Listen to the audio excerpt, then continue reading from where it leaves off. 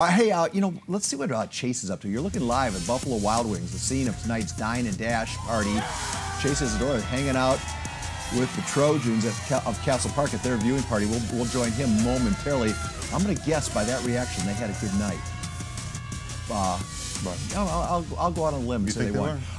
Here's Chase and camera operator extraordinaire Sierra at Buffalo Wild Wings for tonight's Dine and Dash viewing party. Oh, go for it, Chase. Go for it. B-dubs.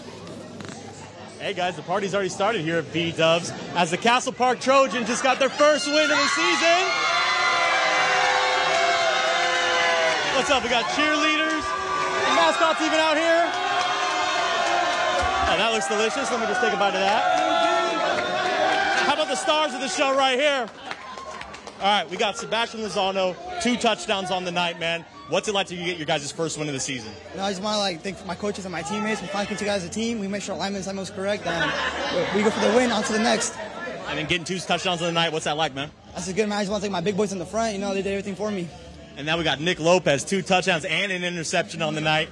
What's it like to play against a team from Tijuana? It's a very exciting experience. Very blessed, and some of our players come from TJ to play over here, and the fact that we got the experience to share football with them.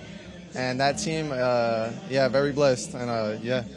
All right, 1-0 or 1-2 for the Castle Park Trojans. I'm out of here. I'm heading out. I'm gonna send it to Allison Edmonds, who's got a great game out in Lakeside. Allison, what's going on out there?